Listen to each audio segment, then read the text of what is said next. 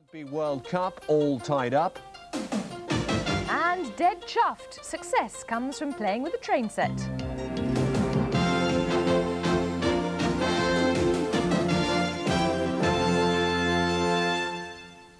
Good evening. Two schoolboys from Wiltshire have been found guilty of killing a former schoolmate. They attacked him as he left a party in his hometown of Salisbury.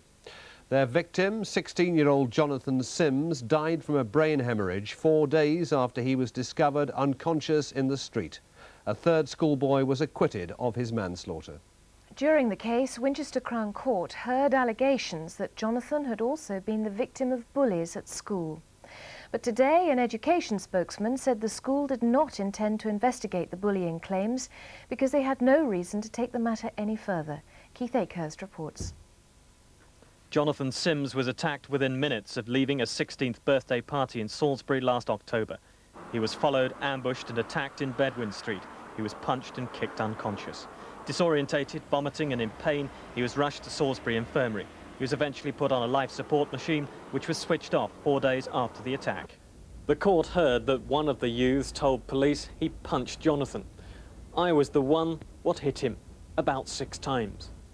The second boy, in a statement, admitted kicking him. The post-mortem examination revealed Jonathan had probably been killed by a blow to the head just behind his left ear. The court was told that the boys, then 15, had a grudge against Jonathan ever since he stepped in to save his brother from a beating. In court today were his family and school friends. He was quiet at school. He was, got on to his work. One of the best boys in the class, I suppose. Never caused him trouble or anything. He's a really nice bloke. He's just lovely. He's just a really nice person. I just really loved him. Ever since I knew him, he didn't start a fight.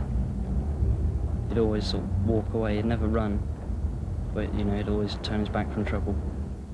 The convicted youths attended Highbury Secondary Modern in Salisbury, which Jonathan left at 16. It was claimed in court that fights and bullying were a regular feature of life at the school, and that Jonathan had been a victim, an allegation denied by his family. As far as we know, and as far as our son spoke to us, he's never been bullied at school. He was always well liked. He was just cheeky, but he was never bullied. Never. He was the sort of boy that would keep out of trouble. Jonathan was. The jury took 100 minutes to reach their verdict. When it was read out, the two youths wept. Sentencing was deferred for social inquiry reports. They were remanded in custody for 2 weeks. I want to see some sort of justice to make me happy. No community service, rubbish like that. That's too easy. And they're talking about their children's lives. What about our child's life? It eats you. Keith Akehurst, Coast to Coast, Winchester Crown Court. A political row has broken out today over the closure of a Gosport factory and the loss of 740 jobs. Union leaders at Ferguson say the French parent company closed the plant rather than one on the continent. The union claims it's easier to put people out of work over here. Steve Harris sends this report. As the Ferguson workers emerged from the Gosport factory, they were still stunned by the shop closure announcement and clearly very apprehensive about their futures. It's really gutted at the moment. Where do you turn next? You don't. There's nowhere to turn, is there? You just got to take things as they come now in this climate. We're not in an easy climate. We're not in an easy environment down here. Fareham and Gosport area are depressed as it is for work. And at my age, I don't envisage finding work very quickly. I don't know anything about unemployment or dole, but situation for you, I have to go down and find out. See if you get any benefits, etc., and then shop around to find something else. Well, I'm a one-parent family with a little girl to bring up, so I'll just have to keep my fingers crossed, maybe try for somewhere else. Trade union leaders met plant managers this morning but claimed they knew little more about the decision except the factory would close for good in January. However, they've now been promised top-level talks with the French parent company Thomson next week. We need to have a close analysis of the paperwork, their financial figures. We need to look at the other plants. A lot of this work will be sent to other places in Europe. We need to see why it's going there and why have they made the decision to close us and perhaps not another plant in Europe. Is it because their relations, for some reason, it's easier to close plants in England? I suspect that it's easier to close plants in England. Local shops have also been badly hit. It's going to affect us quite badly because we send a boy over there every morning to sell papers. All the girls come in on the way to work to get their papers, their cigarettes, you know, so, I mean, obviously it's going to affect us all. I mean, there's a recession going on. We all can't afford to lose business, can we? Steve Harris, Coast to Coast, Gosport. Watching that report with me, Peter Viggers, the Conservative MP for Gosport. Mr Viggers, the Chancellor Norman Lamont told the Conservative Party conference this week, the green shoots of economic spring are appearing again. Those words are going to have a rather hollow ring in Gosport, aren't they, tonight? Yes, and the workers have every justification in feeling very bitter. 703, in fact, jobs to go, they state, and a loss of 700 pay packets in the area. And the fact of the matter is that despite the talks you're going to have, it's highly unlikely, is it not, that anything will be done about these lost Well, jobs? I'm very concerned about the high-handed way in which this decision was taken. As recently as last Monday, the General Manager was assuring workers that their productivity and flexibility was now making sure that the factory was actually working on a profitable basis. As recently as May of this year, I wrote to the chairman in Paris asking him to divert more work to the factory, and I received no reply. Peter Chegwin, the Liberal Democrat leader of the Council at Gosport, says you could have done more. Is that fair or unfair? Well, what I will do with others, and I've spoken to union leaders this afternoon, is to seek to put together a statement of community concern to show that all of us are deeply concerned about the proposal to shut the plant. Is it easier to shut a factory in this country, as we've just heard, than it is abroad? Is that a fact? That's an easy allegation to make. In fact, the Thompson factory is closing 2 of its factories, one in Spain and one in the United Kingdom. And I understand there is very severe overcapacity in the television manufacturing industry. What we must make sure is that the French management knew all the facts and know all the facts now before they decide to persevere with their decision, if indeed that's what they do. And I'm entirely behind the union leaders in their discussions with the French decision makers. Can I ask you something? Why is it, when clearly industry in this country is in a very, very serious condition, why do Conservative MPs continually go on saying recession? What recession? I don't think anyone says that. We all know that times are very difficult, times have been very difficult, and it's been difficult for companies in my constituency to carry on. Most are doing moderately well. Smaller businesses are suffering, I know that. It is true, as Norman Lamont says, that the green shoots are showing, but there is still overcapacity in some areas, and unfortunately, television manufacturing is one of them. And no green shoots showing in Gosport at the moment? Well, we'll fight to make sure that all the facts are known, and we'll test this decision very hard before it's actually implemented. Peter Viggers from Gosport, thank you for joining us. Hundreds of dogs in the south, including pit bull terriers, may have to be put down because they've not been registered. The deadline set by the government for registration of dangerous breeds runs out tomorrow. The RSPCA say many perfectly healthy animals face a death sentence, and their owners could be fined heavily or even jailed. This report from Fiona Oates. Dogs like this pit bull terrier will be destroyed if they haven't been registered with the police by tomorrow. 3-year-old Bruce is lucky. His owner has registered him. By doing this, he will receive a certificate of exemption and therefore avoid being put down. The Dangerous Dog Act covers 4 types of dog: the pit bull terrier, the Japanese Tosa, the Dogo Argentino and the Filia Brasiliaro. In order to obtain his certificate of exemption, 3-year-old Bruce is being neutered. He is then given a tattooed identity number. This number corresponds to that of a microchip implanted permanently under the dog's skin. The microchip can then be read on a monitor.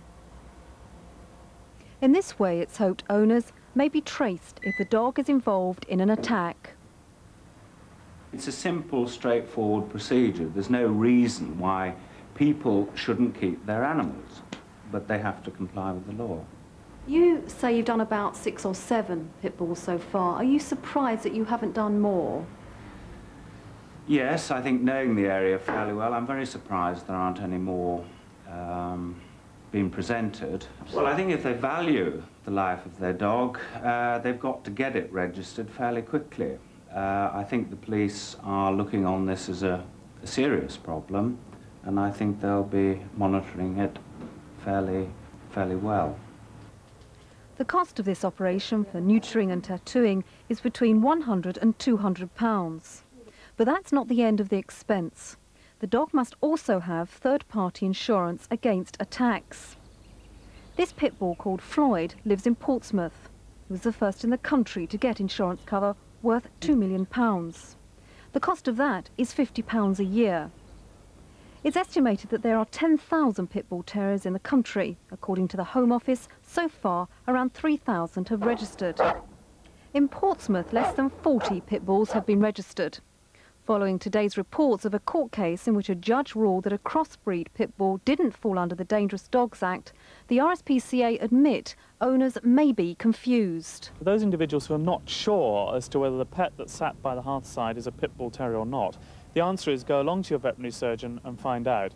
If you're in doubt, do that. If it is a pit bull or looks like a pit bull, then it will be covered by this Act. And unusually in British law, the obligation is upon you to prove your dog is not a pit bull terrier, rather than the courts to prove that it is one. If owners don't meet tomorrow's deadline, they will face a £2,000 fine and up to 6 months in jail. And their dogs will be destroyed. But it's hoped the legislation will avoid incidents like this. Fiona Oates, Coast to Coast. Well, now let's catch up with more local news from your particular part of the TVS region with Debbie Middleton and Fred. Police have issued an artist's impression of a man they want to question about the murder of a woman in Sussex. 51-year-old Marion Rilke was knifed to death in her home at Hogarth Road in Hove. Ray Kemp reports. This is the face of the man police want to interview about the savage murder of Hove housewife Marion Rilke. He was seen visiting houses in the Hogarth Road area on the day Mrs. Rilke was killed. Several householders said he called on them asking for directions to non-existent roads. He's described as being in his mid-20s to early 30s, 5 feet 9 to 5 feet 11 inches tall, of average build with brown shoulder-length hair and with a very pale complexion. The other thing that was distinctive about him was that he had a blousome-type jacket. Now, on this jacket, it was a dark colour. On the jacket, there was embroidery with little flowers on the breast, up high on the front, at either side. Now, that was very, very distinctive. Police believe Mrs. Rilke's killer was heavily blood-stained when they left the scene of the murder. The likelihood is that the man or woman who killed Mrs. Rilke would have been blood-stained. And what we're asking is for anyone who knows that person, or for anyone who came home, a loved one, a close one, somebody you're living with, somebody sharing a house or a flat, who came home on the 2nd of October, bloodstained, to please contact the interview room at Hove. It's now over a week since neighbours discovered Mrs. Rilke's body. Police hope the artist's impression may bring them closer to solving the crime. Ray Kemp, Coast to Coast, Hove. Meanwhile, a 40-year-old man has been charged with murdering his wife in Dorset.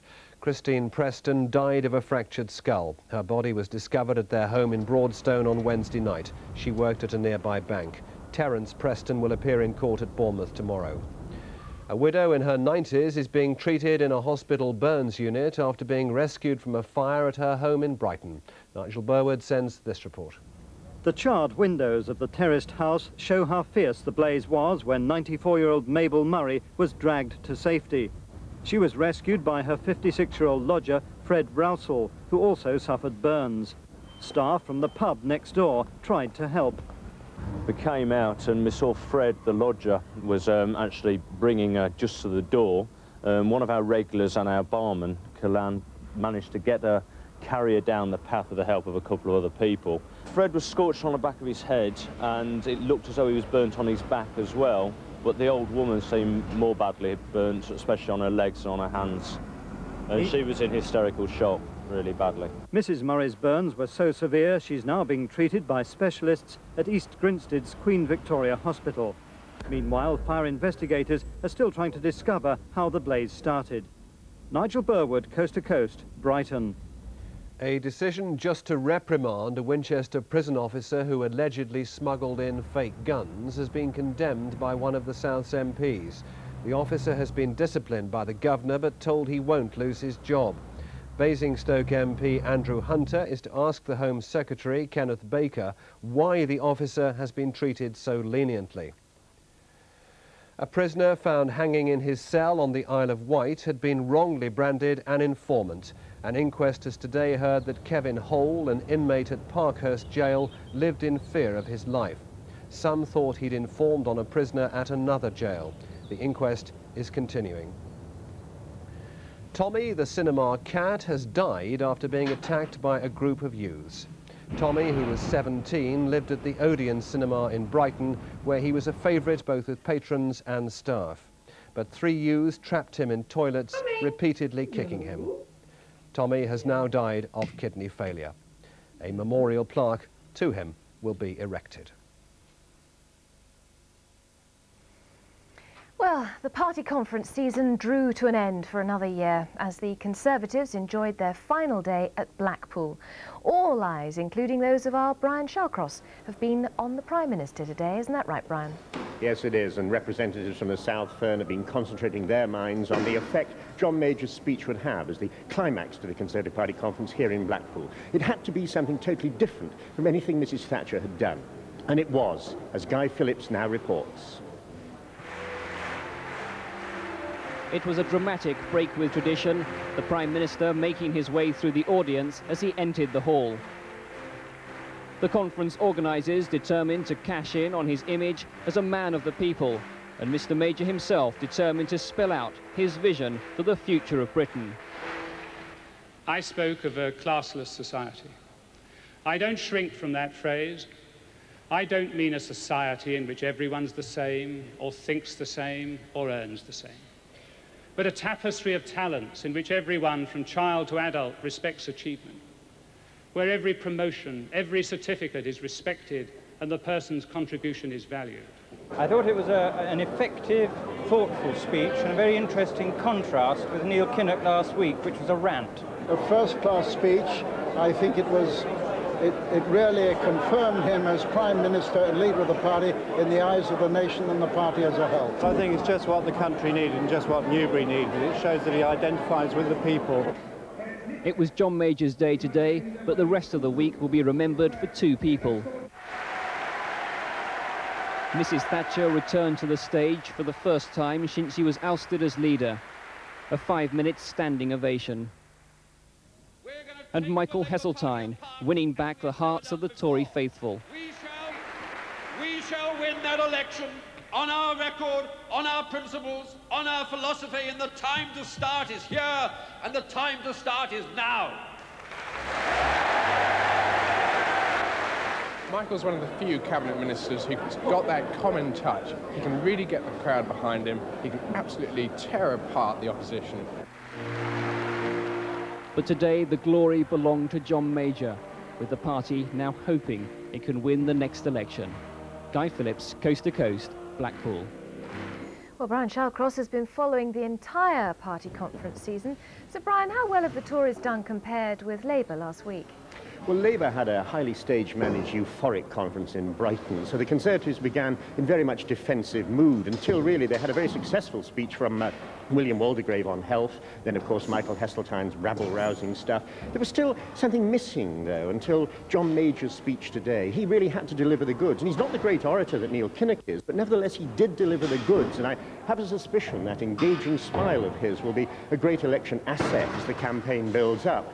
So full marks to all the party conferences. They've had good conferences, but because the Conservatives have the last word, they'll probably benefit most. But how worthwhile are all these party conferences, really? I mean, can they help the Tory MPs in our region who are perhaps in marginal seats? I think they help tremendously to boost the morale of party workers who come to them and go off fired with the message, and they also help reinforce the message to the wider audience of voters who actually watch them at home. I think they're worth a few points in the opinion polls. Well, after Mr Major's speech today, how will that reflect in the opinion polls, do you think? I'm sure well. I mean, one must remember, Fern, all these events are now essentially media events. The speeches are to the wider world, the standing ovations are to the wider world to show the support that the party gives its leaders, and they're certainly going, I would absolutely be certain that the Conservatives, after this week with John Major's speech today, will go up several points in the opinion polls. Well, Brian Shallcross, you can pack your suitcase and come home now. Thank you very much. Thank you. 2 sisters are recovering in hospital in Portsmouth after a life-saving kidney operation which went ahead without a blood transfusion. Karen and Jackie Dallas are both Jehovah's Witnesses. Their strict religious beliefs prevent them receiving anyone else's blood. Staff at St Mary's Hospital used revolutionary techniques to help them, as Sonia Legg now reports. Karen Dallas and her sister Jackie have a bond between them that's stronger than most. Karen has saved her sister's life by donating one of her kidneys. but the religion they share nearly prevented the transplant going ahead. They're both Jehovah's Witnesses, and their beliefs gave staff at St Mary's Hospital a problem.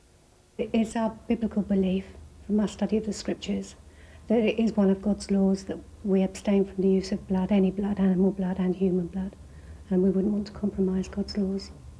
To donate a kidney from a normal person and subject that person to the risks of a major operation without the prospects of being able to give blood certainly added to my concern.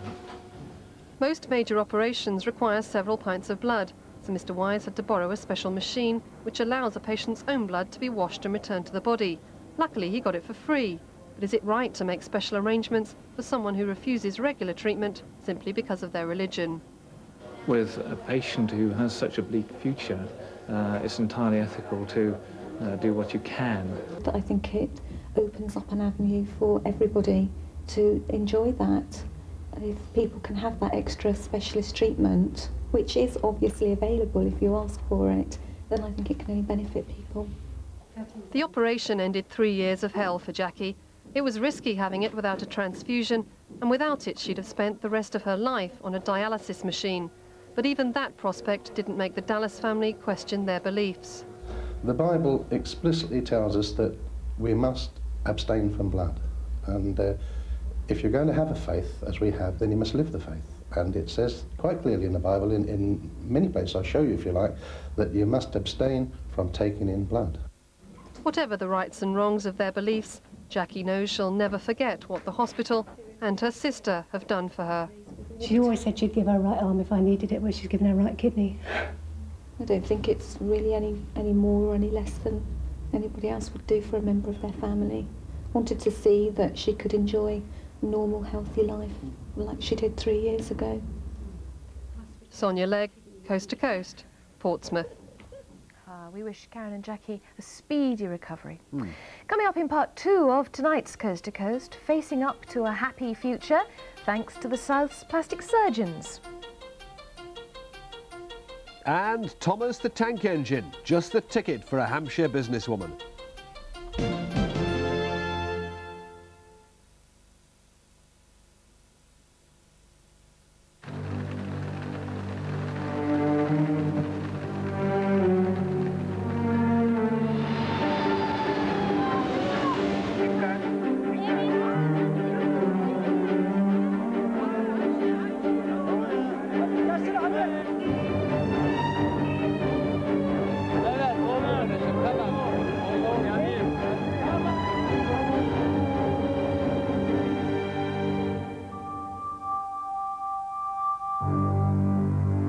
Yes, we can help, but we must operate today. Go to Barclays. It's going to cost £1,500, but they want it in dollars. Tell them it's urgent.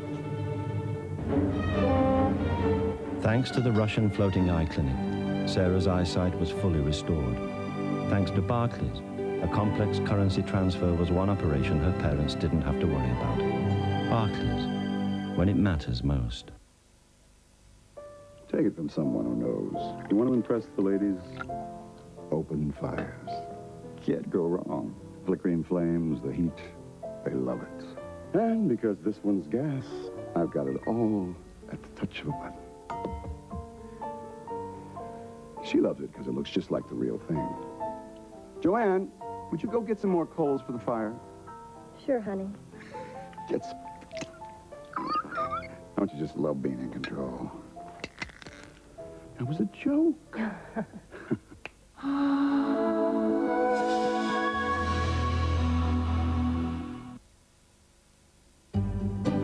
If, for the walls in your home, a silk finish is a little too shiny,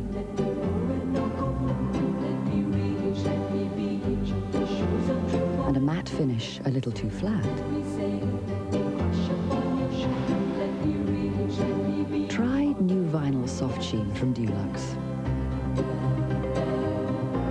Capturing that subtle, natural glow, it will bring a unique softness and warmth to your home.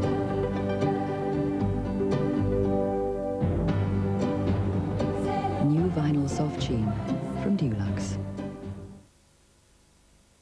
As As the autumn leaves begin to fall, so do the prices in your Southern Ford dealers' automotive sale. To clear the path for our new stock, prices are tumbling on our 1991 models, like a saving of £800 on this Orion Encore.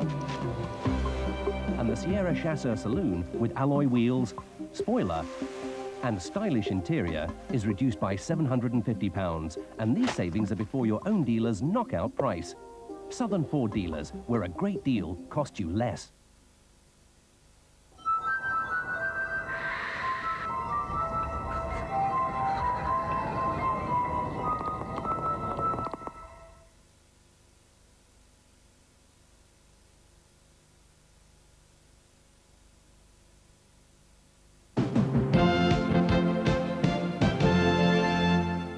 Welcome back. Mention plastic surgery and most people think of cosmetic operations, helping top models to look their best. But in reality, plastic surgeons spend 80% of their time improving quality of life for people with disabilities, perhaps after an illness or a serious accident. Over the next 4 weeks, we shall be following the progress of 2 special operations, one a breast reconstruction. But tonight, though, the patient is a tiny child. This is the story of 3-month-old Stacey Hull. She's one of 700 babies born each year with a cleft lip or palate. John Hobby is going to make sure she grows up to be a beautiful young woman. Most prospective parents say, I don't care if we have a boy or a girl, as long as it's healthy and perfect. David Hull and his wife, Shelley, were no different, but late in her pregnancy, Shelley began to have doubts. She thought she detected a hair lip on her unborn daughter during a scan. I had my scan and I was watching and I could, I thought I saw it on the scan. And when I come out, I said to my mum that I thought I'd seen it and she said, don't be silly. And then I told my husband when I got home and he said, oh, it's just your imagination. And then when she was born, and they said she had an hair lip, it wasn't such a shock. What does a hair lip mean? It's just when the 2 parts of the skin on her nose aren't joint, the skin goes right up in her nose, inside her nose. It's not properly formed. Stacey's lucky she doesn't have a cleft palate too, where the roof of the mouth is missing. Most often both conditions happen as a chance thing, but there is occasionally some hereditary evidence. The risk of having a second child with the same problem is slightly increased, but generally nobody seems to know why it should happen. Now, what do your friends and relatives say when they first saw Stacey? They was upset, but they didn't take the mickey or anything. Has it caused her any problems? When we first brought her home, she was okay, but as she's grown, it's got bigger. And to start her on a bottle, it takes time and she gets in a temper. Do you think it's uncomfortable for her? Yeah. At 3 months, Stacey is now the perfect age to have her lip operated on. The NHS offer the surgery automatically. What will the surgeon do? He said that he would cut it and then stitch it back together. He said it may need a piece put in. He doesn't really know until he's done the actual cut. And if it needs a piece put in, where does he get the piece from? I don't really know. He didn't say. I think he'd take it from her, a skin graft, I think. Not really sure.